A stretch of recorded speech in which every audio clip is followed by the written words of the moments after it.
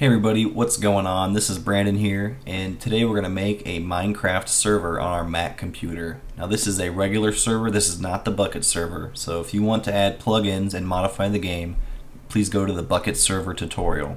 This is just for the standard game. So make sure you have Minecraft installed, and then we're going to go back to the Minecraft website here, and we're going to go to the downloads page. Minecraft.net/download, and here we're going to go to the multiplayer server, and we're going to go to the .jar file. The .exe is for Windows, so we need this. So we're going to click on the jar file, let it download. Once this downloads, we're going to drag it to the desktop. I'm going to clear that, and now we're going to go to this link for the wiki article for a tutorial. So this is the tutorial here. This is basically all Windows instructions. We're going to go all the way down to where it says Mac right here. Now the one thing you need is Java installed on your computer. If you don't have it, just go to Java's website and have it installed. Now here we need two things. We need this code and we need this command. So before we use those, we're going to right click on our desktop and we're going to create a new folder. Now you can rename this to whatever you want. I'm going to call it Minecraft Server.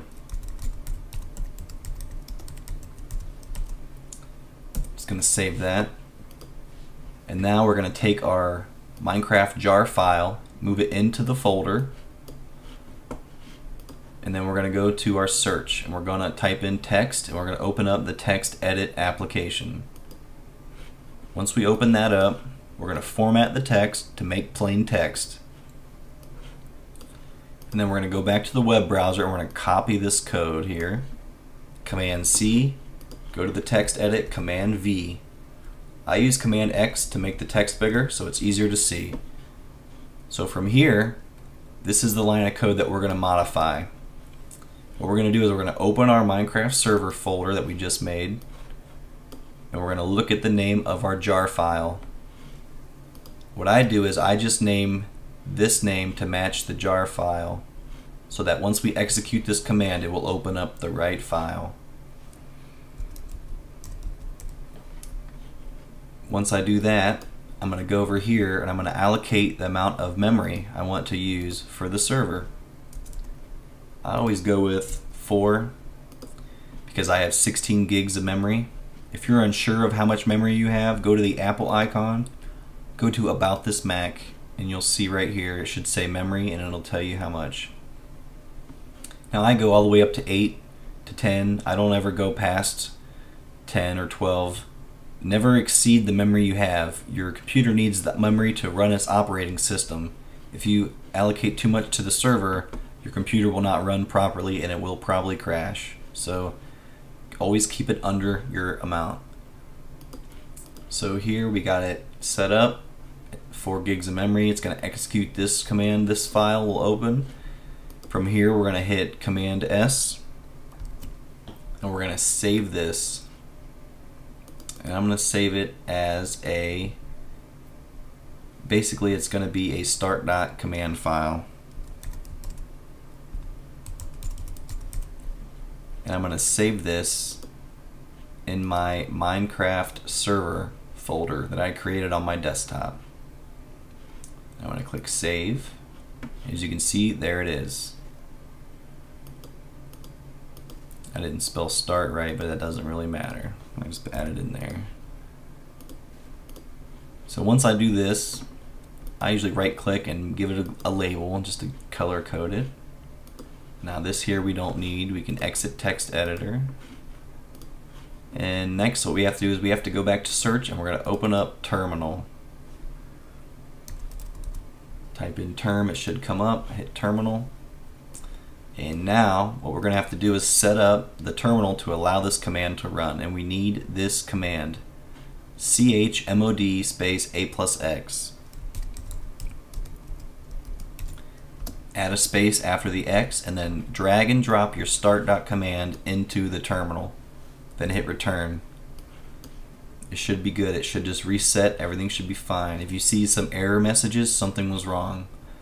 So once this is done, we can exit the terminal, go back to our server folder and double click start.command. It's going to ask if you want to open it. You're going to say open. and you're going to get these two folders open up here. This bash one we can just exit out of. This Java one is our terminal running our server. This is the Minecraft server. You can see it running here, and then you see we got new folders appearing in our folder we created. We got files and folders in there. So once this is all done loading, it'll say done. So now my server has been generated. Everything has been completed. But in order to play on the server, I have to know the IP address and the port that it's open up to. So here we're going to go under server properties. Just going to make that bigger. Command plus.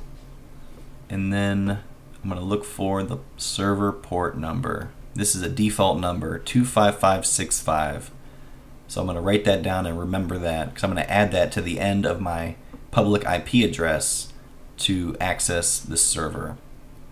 So once I get that, you can see there's other things you can modify here, but we don't really need to do anything yet. So I'm just going to exit the text editor. I'm going to go ahead and close my server folder. I'm going to go back to the internet. I'm going to go to Google and type in what is my IP address and search it. And this is my public IP address. This is what I need to type in to play the game on the server. I'll type in this IP, I'll hit the colon sign, and then type in the port number, and that'll be the address that I give to my friends to play my server. So I'm going to go ahead and just remember that and write it down.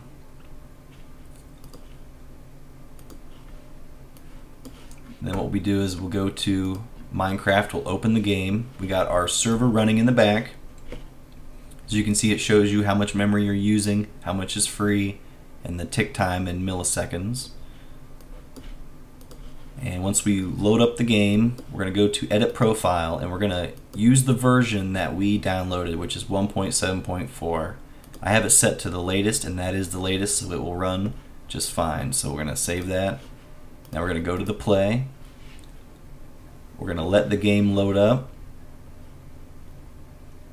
Once the game loads, we're going to go to multiplayer. Now from here, we're going to have to type in our IP address that we got from Google right here, plus the server port that we got from our preference folder, file, whichever. So I'm going to do add server, give it a name, and then I'm going to type in the address of the server that I got.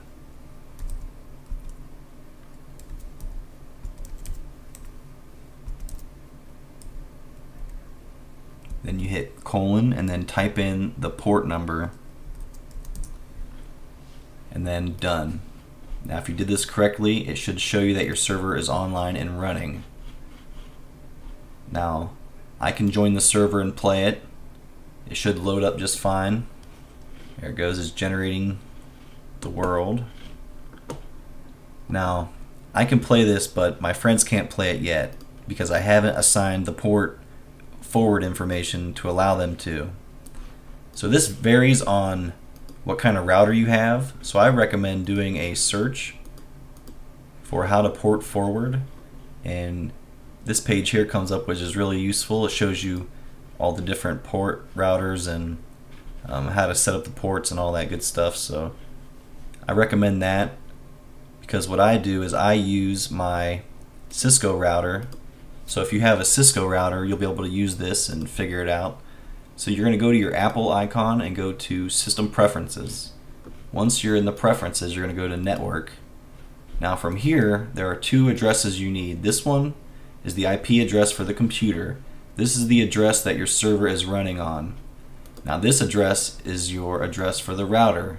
If you notice, they're the same up until the last two numbers.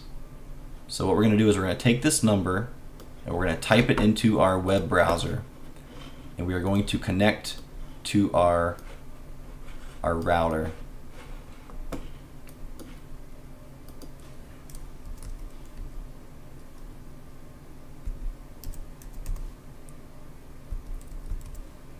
Hit return, and this should pop up here. It's going to ask you for the name and password for your router. So if you don't have this information, you can go to the port forwarding website and find the default name and password for the router. But if you have your router set up and had it changed, you'll have to have the changed password and name. So I'm going to go ahead and type in my information.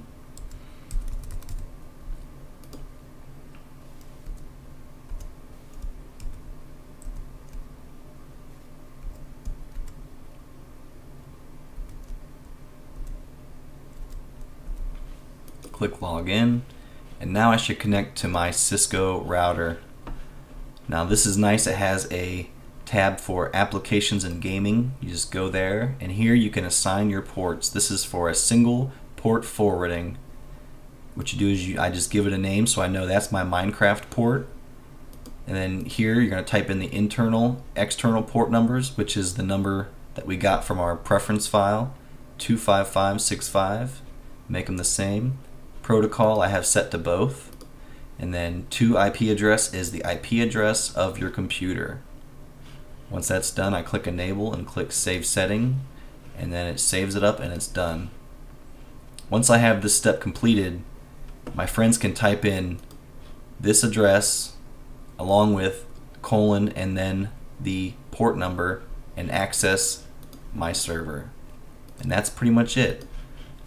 So I hope that helped you guys. If it did, why don't you leave a like and subscribe, make sure to comment. And last thing, when you're done with your server, type in stop under the command for the terminal here, hit return, stop the server. You always want to stop the server before exiting the terminal, just to make sure that it stops running properly. And then you can quit your terminal. And that's pretty much it. So here's your Minecraft server folder. Whenever you want to start your server, double click on that, double click your start command file, and there you go, it should start right up. So there you go, hope that helped. Alright, thanks everybody.